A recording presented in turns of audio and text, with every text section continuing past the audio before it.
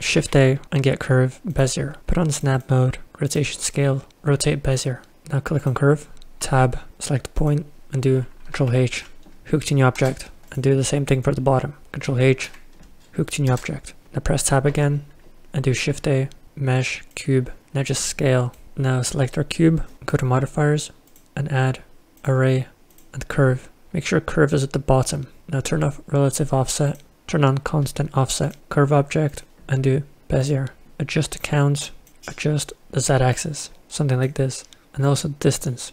If you move your z-axis down, you should get something like this. Adjust the z and then put down the counts, and adjust the z again, like this, and you're done. And you can animate it and make closed doors and open doors, and you can make all kinds of interesting things if you want.